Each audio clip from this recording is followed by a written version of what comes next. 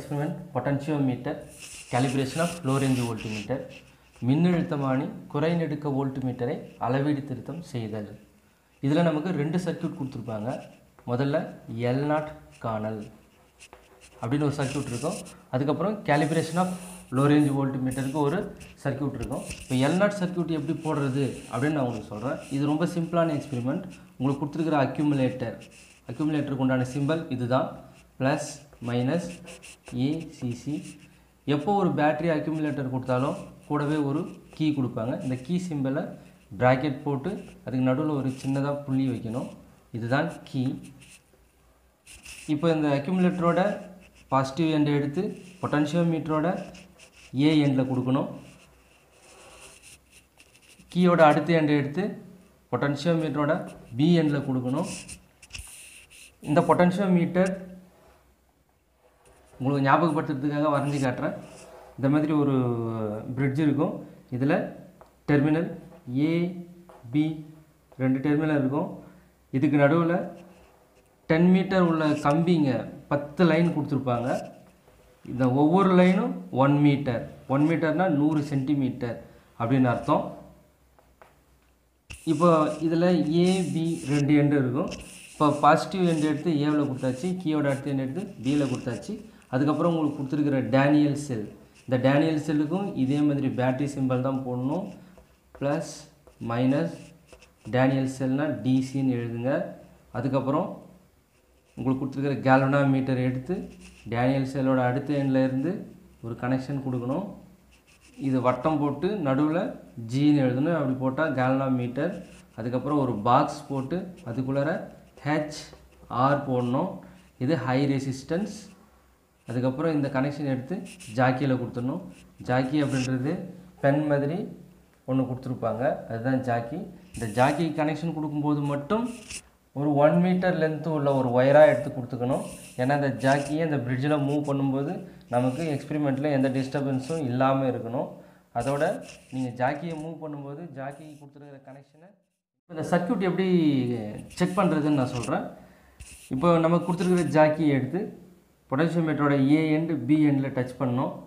ஏ எண்டில் டச் பண்ணும்போது இந்த கேல்வனாமீட்டரில் ஒரு பக்கம் டிஃப்ளெக்ஷன் இருக்கும். அது லெஃப்ட் ரைட் எதாவது வேணாலும் இருக்கலாம். அதுக்கப்புறம் பியில் கொடுக்கும்போது பியில் டச் பண்ணும்போது ஏற்கனவே எந்த பக்கம் டிஃப்ளெக்ஷன் இருந்துச்சோ அதுக்கு ஆப்போசிட்டில் டிஃப்ளெக்ஷன் இருக்கணும். இங்கே சென்டரில் 0 இருக்கும். ஃபஸ்ட்டு நீங்கள் டச் பண்ணும்போது இப்போ லெஃப்ட் சைடு இருக்குதுன்னு வச்சுங்களேன் டிஃப்ளெக்ஷன். இப்போது பியில் டச் பண்ணும்போது அந்த டிஃப்ளெக்ஷன் ரைட் சைடில் இருக்கணும். அப்படி இருந்தால் நீங்கள் போட்டிருக்கிற L0 சர்க்யூட் கரெக்ட் அப்படின்னு அர்த்தம்.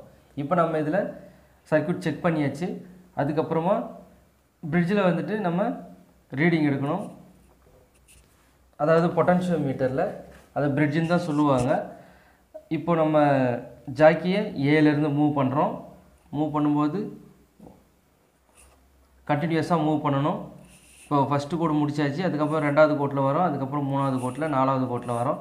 இப்போ 4வது கோடு வரும்போது ஏதாவது ஒரு இடத்துல நல் டிஃப்ளெக்ஷன் நமக்கு கிடைக்கிறதா வச்சுப்போம். அதாவது கேல்வனாமீட்டரில்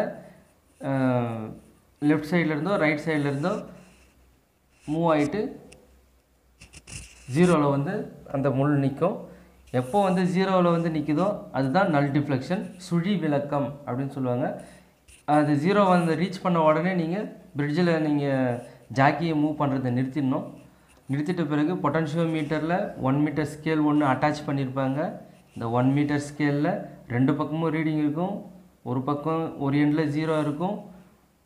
அதுக்கப்புறம் அது 100 வரைக்கும் இருக்கும். அதே மாதிரி அடுத்த எண்டில் இன்னொரு 0 இருக்கும். அடுத்த பக்கத்தில் அது வந்து இன்னொரு எண்டில் வந்துட்டு 100ல் முடியும்.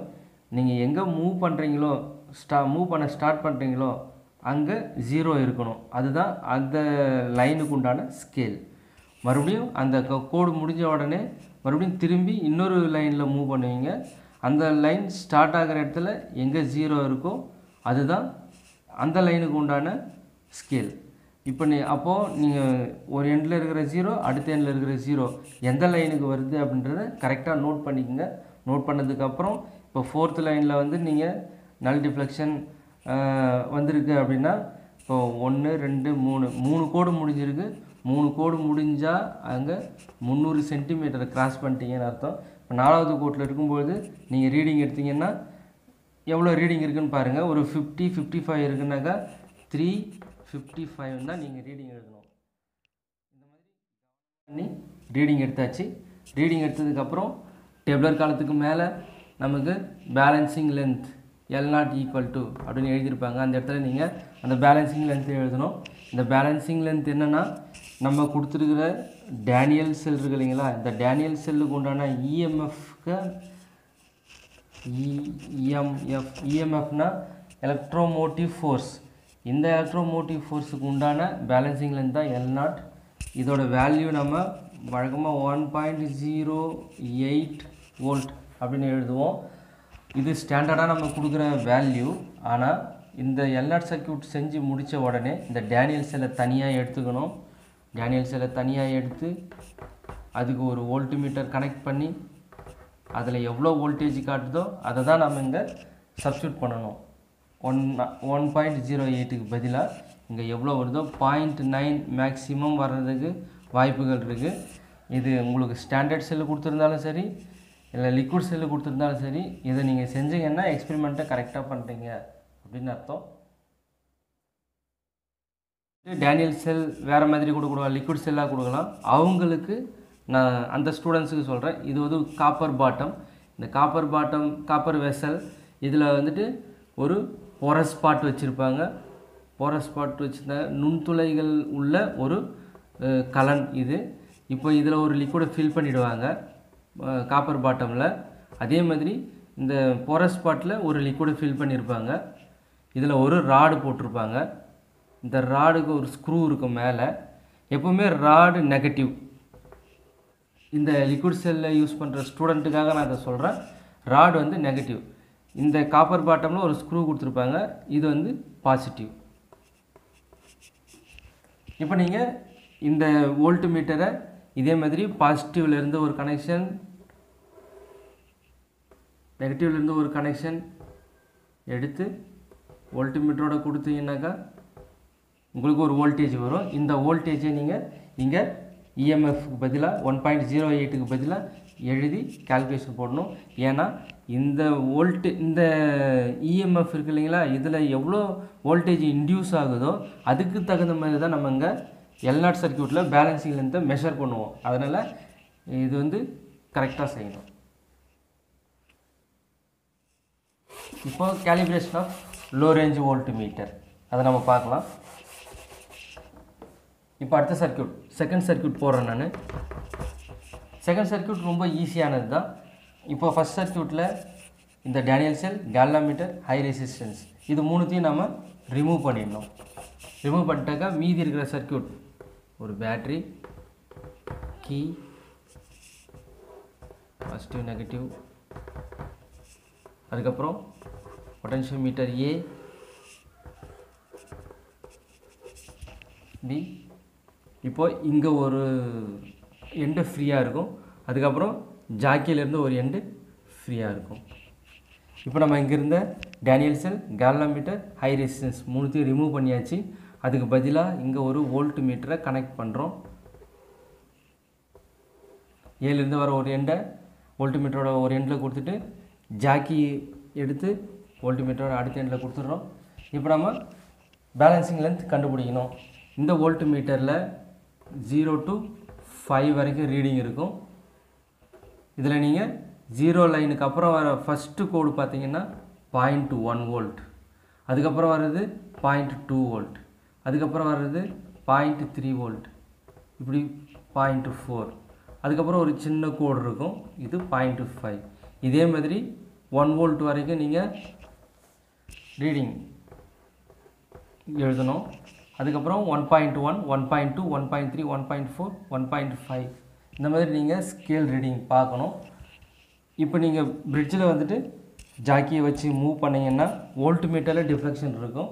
நீங்கள் முதல்ல எவ்வளோ மேக்ஸிமம் வோல்டேஜ் வருது இந்த அக்யூமுலேட்டர்லேருந்து அப்படின்றத செக் பண்ணிக்கோங்க. அப்போ தான் நீங்கள் எத்தனை ரீடிங் எடுக்கலாம் அப்படின்றத டிசைட் பண்ண முடியும். நீங்கள் ஏ எண்டில் வச்சிங்கன்னா 0 காட்டும், பி எண்டில் வச்சிங்கன்னா மேக்ஸிமம் வோல்டேஜ் காட்டும். இந்த மேக்ஸிமம் வோல்டேஜ் அக்யூமுலேட்டராக இருந்தால் 1.2 1.3 வோல்ட் இந்த மாதிரி வரும். ஸ்டாண்டர்ட் செல்லில் இருந்துச்சுன்னா இதை விட அதிகமாக கூட வரலாம். அதில் வந்து 2.5 அந்த மாதிரி தான் காட்டும். அதனால் நீங்கள் 1.2 வந்தால் 0.1 0.2ன்னு எடுத்துக்கோங்க. 2 வோல்ட் காட்டுச்சுன்னா 0.246 அந்த மாதிரி 10 ரீடிங் எடுக்கணும். இப்போ உங்களோட டேபிளர் காலத்தில் 0.1 0.2 0.3 0.4 அப்படின்னு எழுதிங்க. இப்போ பிரிட்ஜில் மூவ் பண்ணிங்கன்னாக்கா மூவ் பண்ணும்போது இந்த டிஃப்ளெக்ஷன் வந்துட்டு 0.1க்கு நேராக முள் இருக்கும் வோல்ட் மீட்டரில். 0.1க்கு நேராக வந்த உடனே நிறுத்திட்டு எவ்வளோ பேலன்சிங் லென்த்துன்னு பாருங்கள். ஒரு 65 70 அப்படின்னா 70 சென்டிமீட்டர் அப்படின்னு எழுதிங்க. தொடர்ந்து மூவ் பண்ணிங்கன்னா அடுத்தது 0.2க்கு வரும். அதுக்கு நேராக என்ன பேலன்சிங் லென்த்து வருது 110 அப்படின்னு பார்த்து எழுதிங்க. அதுக்கப்புறம் இதே மாதிரி கண்டினியூ பண்ணிங்கன்னாக்கா ஒவ்வொன்றுத்துக்கும் ஒவ்வொரு பேலன்சிங் லென்த் வரும். நீங்கள் கண்டினியூஸாக ரீடிங் எடுத்து 10 ரீடிங் எழுதணும். இதுக்கப்புறம் கிராஃப், இது ரெண்டுத்துக்கும் இடையே கிராஃப் போடணும். v dash minus v. இந்த கிராஃப் போடும்போது உங்களுக்கு கால்குலேஷனில் நெகட்டிவ் வேல்யூ கூட வர்றதுக்கு சான்சஸ் இருக்குது. அதனால் உங்களுக்கு கிராஃப் இப்படி வரலாம், இல்லை நெகட்டிவ் ஆக்சிஸில் கூட இப்படி வரலாம், எப்படி வேணாலும் வரலாம். உங்களுக்கு என்ன ரீடிங் வருதோ அதுக்கு என்ன கிராஃபோ அதை அப்படியே நீங்கள் போட்டுக்கலாம். இது யூனிட் வோல்ட், இதுவும் வோல்ட். அளவு திட்டம் எழுதும்போது நீங்கள் வோல்ட்டுன்னு தான் எழுதணும். நிறைய ஸ்டூடெண்ட்ஸ் அலகுகள் எழுதிடுவாங்க.